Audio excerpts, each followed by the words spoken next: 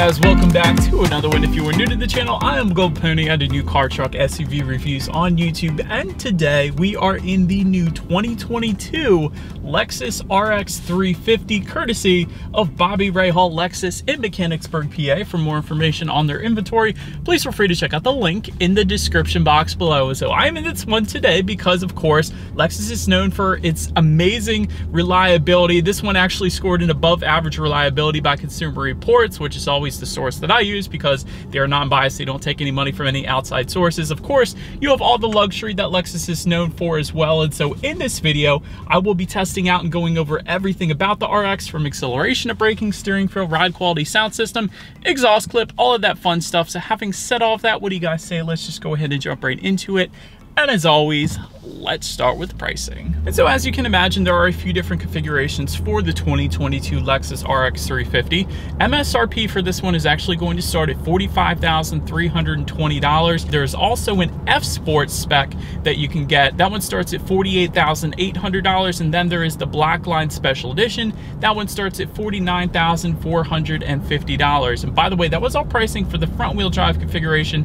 If you wanted to add all-wheel drive to any of those prices, simply add $1,400 then. But regardless of trim level or configuration that you go with, the power plant on this one is going to be the same. Powering the RX 350 is a 3.5 liter naturally aspirated V6, putting out 295 horsepower at 6,300 RPM, 268 pound-feet of torque, coming in at 4,700 RPM, power sent to front wheels or all wheels through an 8-speed automatic with paddle shifters, which you guys of course know we will be testing out in a little bit here. But 0 to 60 time is going to come in at 7.7 seconds for the front wheel drive, 7.9 seconds then for the all-wheel drive configuration. Top speed, if you're interested, comes in at 124 miles per hour, with MPG numbers coming in at 20 in the city, 27 then on the highway for the front wheel drive, 19 city, 26 on the highway for the all-wheel drive. But said that before we do any kind of fun paddle shifter or acceleration test here in our RX, I did want to mention the drive modes. And so that circular dial is located directly behind the cup holders there, but that will include normal, eco, and sport. And then there actually is a sport plus driving mode if you were to go with that F Sport. It is going to be available, I should say, for the F Sport trim. But overall, it adjusts things like the shift points, the throttle response, and the steering sensitivity. So let me go ahead and put it in sport. It is definitely a noticeably heavier steering feel. Let me tell you guys that right now. It's weighted so much heavier when you put it in that sport driving mode. But anyways, I'm getting ahead of myself. What do you guys say? Let's go ahead and find a straightaway. Let's put the paddle shifters here to the test first. And by the way, there is a full manual shift mode. I'm just going to simply slide the shifter all the way to the back and to the left. That is going to tell me I am in third gear right there on the digital portion of the gauges, and an M for manual mode there. So that's pretty cool. But anyways, let's go ahead and test out the paddle shifters and let's see how quickly they are going to react for us here. All right, you guys, here's our paddle shifter test in 3, 2, 1, go.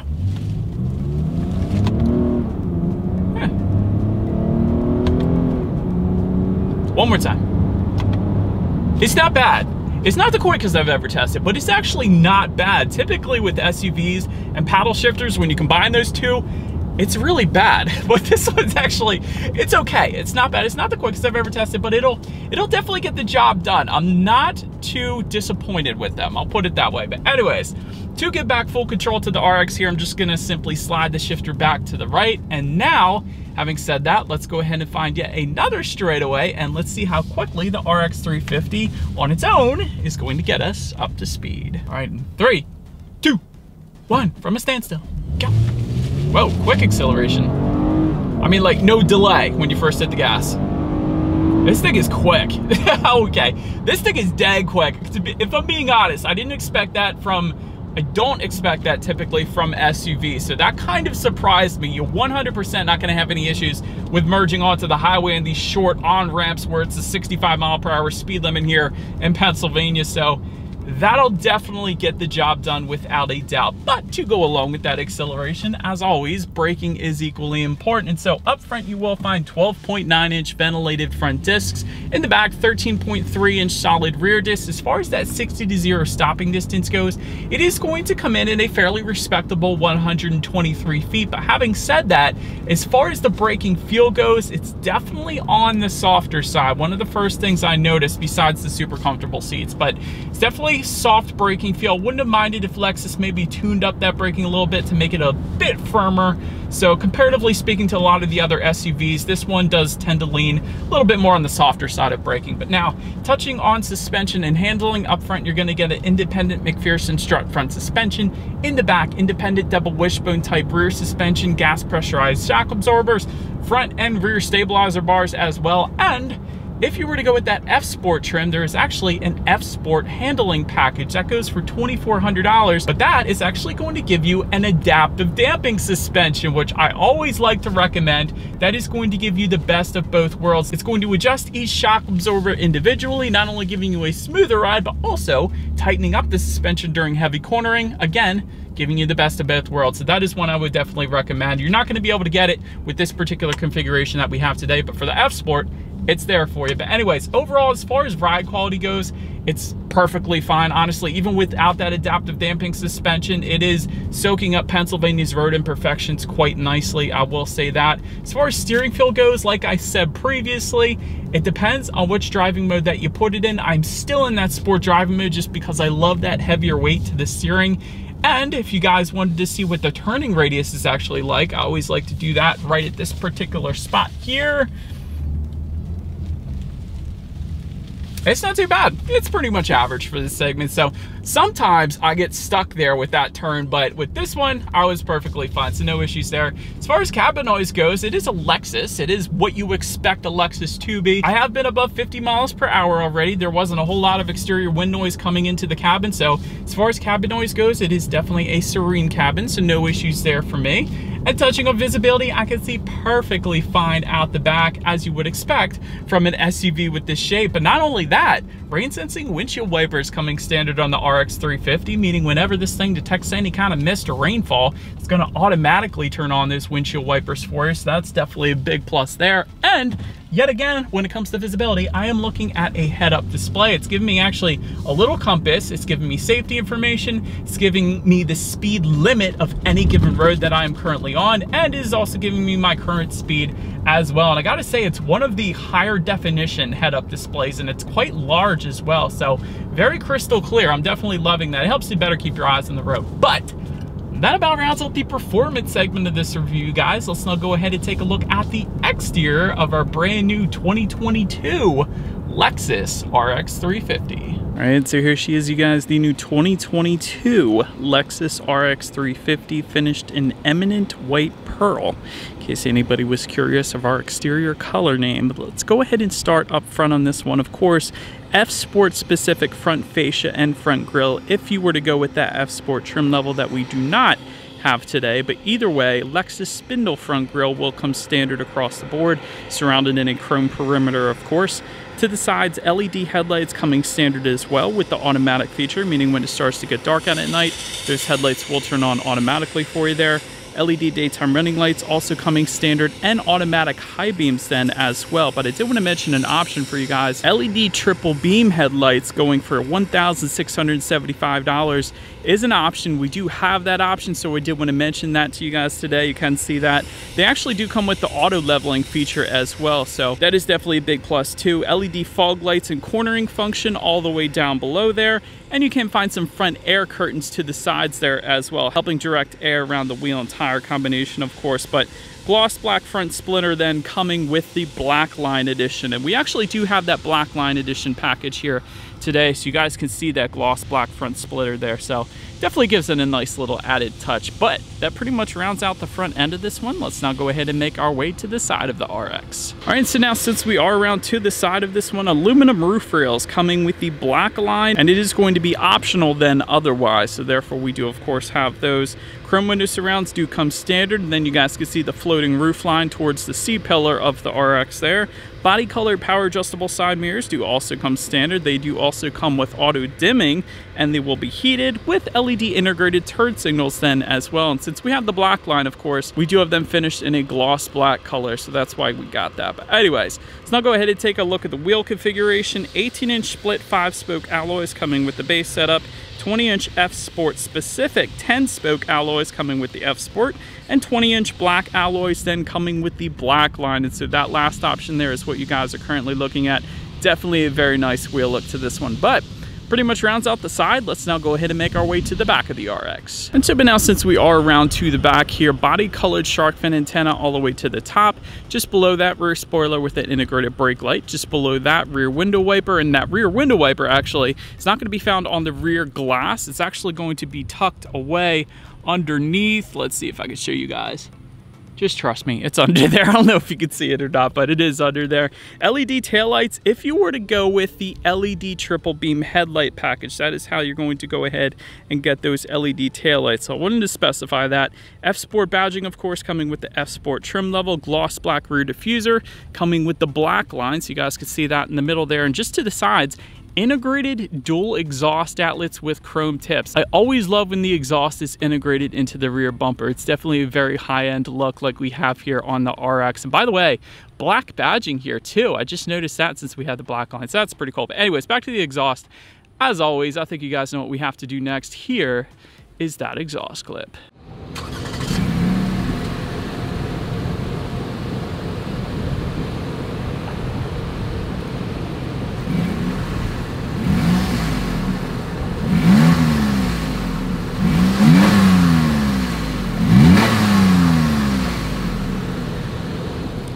Alright, so but now since we are around back here of the RX, when it comes to opening that rear tailgate, it is a power tailgate with the kick sensor. That is a $150 option if you wanted to go that route. There is a button on the key fob, that is one way. There's a button on the tailgate itself. And like I said, there is a power tailgate with the kick sensor if you wanted to splurge an extra $150. But anyways, once opened up, behind that second row, it's going to come in at 16 cubic feet even with those rear seats folded down because there's a 40-20-40 split that is going to bump that up to 32.7 cubic feet. So not a ton of space for an SUV, but I will say there is a ton of stuff going on in that cargo area. And the reason I say that, you do have cargo lighting, but not just regular halogen lighting. You have LED cargo lighting. That's pretty cool. Grocery bag hooks you can find back there. There are tie-down anchors as well. There is a rear cargo cover to kind of protect or hide whatever you have in that cargo area. That is pretty cool. There is a little bit of in-floor storage if you lift up underneath of that cargo floor, but most of it's actually taken up by the spare tire. So you do have a spare tire as opposed to the fix-a-flat under there, but there is a little bit of storage back there, so that's pretty cool. And there is a 12-volt power outlet then back there as well. So pretty much everything you could possibly need in the cargo area of an SUV. But then making our way up to the rear legroom, that is going to come in at an even 38 inches. So for reference, I'm an even 6 feet tall. This is how much space I had back there. There is a rear center armrest with cup holders for those rear passengers. Of course, rear ventilation as well. There are actually 2 USB charging ports. You don't always get that in SUVs, so I want to specify that as well. Did want to also mention though, heated second row seats are optional for that base setup or the F Sport, whichever one you end up going with. And rear window sunshades are actually also going to be optional, but we do not have them today, so I cannot show them to you guys. But overall, rear seats are done plenty good. But then making our way up to the front seats, power adjustable front seats with a new luxe finish coming standard. Memory settings for the F Sport and black line trim levels. That is pretty cool, and that's for up to 3 different drivers. A lot of times you'll find 2 different memory settings, but this one actually has 3, so that's pretty cool. Heated and ventilated front seats go for $640. That is an option. We do have them today, so that is definitely very nice because it is 82 degrees out here in Pennsylvania, so it's kind of on the hotter side of things. F Sport specific seats with enhanced bolstering for the F Sport trim. Those are my favorite seats to date in existence out of the last 600 plus vehicles that I've experienced and driven. Those seats are still my favorite to date. So well done, Lexus, for creating those F Sport seats. These aren't bad that we have today, but they're not F Sport seats, I'll say that. But anyways, seating was still plenty comfortable though, I'll say that. But then taking a look at the steering wheel, one of my favorite parts here, I'll tell you why. Tilt and telescoping, it is actually power adjustable. That comes standard across the board, so that's pretty cool. With the black line trim or package that we have today, it's a heated wood and leather combination steering wheel. So you got the wood at the top and also in the bottom 2 corners, and then leather to the left and the right. I love this setup. I remember the Lexus IS 350 that I drove not too long ago had the same steering wheel setup, so I just love it. It's the wood steering wheel is so freaking cool. But anyways, perforated leather finish then goes for $150 if you wanted to go that route. But then making our way to the startup, let me first start by showing you guys the key here. You have your Lexus logo on the one side. Then when you flip it over, lock, unlock, and that button to pop the rear tailgate. But it is all keyless entry with a push button start. So All I'm going to do here is simply leave the key in my pocket, put my foot on the brake, and press that engine start button located just by the driver's right knee. And so, but then once started up, tachometer is on your left, speedometer is on your right. There is a small digital display front and center to control what is on that digital display. There are steering wheel mounted controls found on the right side of the steering wheel. Of course, you can check out your driving modes. They are going to be displayed up on that digital portion as well, but you can also check out how many miles you have left until you hit empty, which apparently is telling us 420 miles left right now. That's a decent amount of range. Also trip A, trip B, of course. There's going to be eco indicator, tire pressure information. There's a compass, audio settings, when you need your next oil change. The list goes on. Pretty much everything you possibly need up there. But then making our way to overall interior quality, power moonroof is going to come standard on the black line, but I will say there is a panorama glass roof that goes for $1,850. That is an option, and we do have that option today, so that is allowing that moonroof to go all the way into the back seat, so that's letting in so much more light for my video here today, so I am appreciative. But anyways, black headliner coming with the F Sport, but we do have this white light headliner, and it is so soft. Another one of the first things I noticed when I got in this one, this is a super soft headliner. I just kind of want to like rub it while I'm driving, but not really because that wouldn't be safe, but it is super soft. I just wanted to make that point. Overhead sunglass holder is going to come standard across the board. LED ambient interior lighting coming with the F Sport trim. That's pretty cool. Dual zone climate control coming standard, of course. Aluminum trim accents coming with the F Sport. Walnut trim coming with the black line. That is pretty cool. You guys can see that walnut trim on the doors as well as the steering wheel. Aluminum foot pedals coming for the F Sport trim level only. Wireless phone charger is a $200 option, but we do have it. That's located just in front of the shifter there. Also just in front of the shifter, you do have dual USB charging ports, 12-volt power outlet, a little slot to put your cell phone in if you did not want to wirelessly charge it. There's an electromechanical parking brake, and actually just in front of the shifter is where you're going to find your heated and ventilated seat buttons if you were to go with that package as well. Just to the right of the shifter, you have dual cup holders, and then the touchpad controller, which we'll get to when we get to the tech. Drive mode buttons, like I said, and then within the center armrest, decent amount of storage, but there's a little tray up there as well as a 12-volt power outlet, and then two more USB charging ports as well as an auxiliary port then as well. So overall, as far as interior quality goes, a heck of a lot of very soft touch finishes, including on the doors, the armrest here on the doors. Also, the armrest in the middle is very soft and squishy, which I like.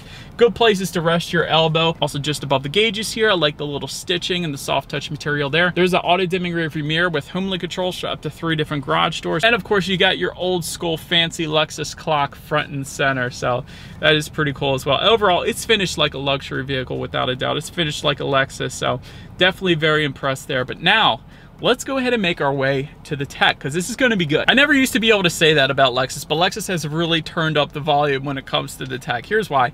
8-inch color touchscreen display does come standard, but the one that we have today, and the really good one, is going to be the 12.3-inch color touchscreen display.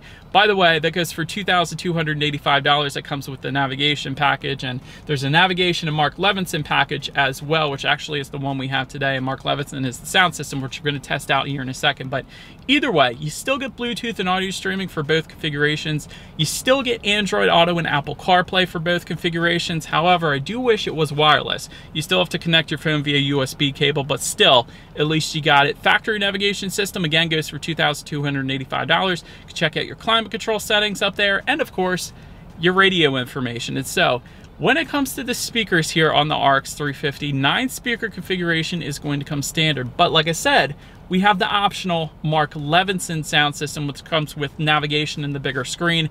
That goes for $3,365. That gives you 15 speakers and 835 watts. Having said that, I do believe you guys know what we have to do next. Let's go ahead and turn on the radio, see what we got playing today, and let's test out the clarity of this one.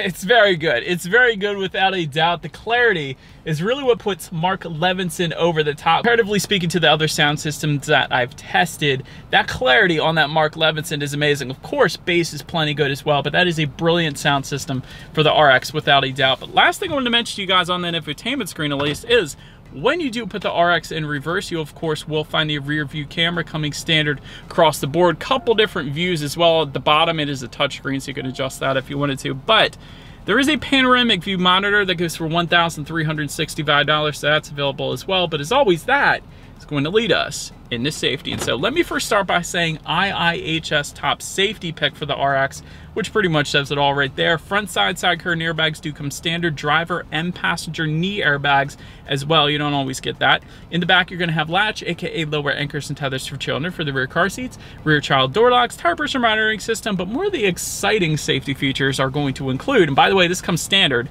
pre-collision system with pedestrian detection, lane trace assist, lane departure alert with steering assist, road sign assist, dynamic radar cruise control. I love that feature.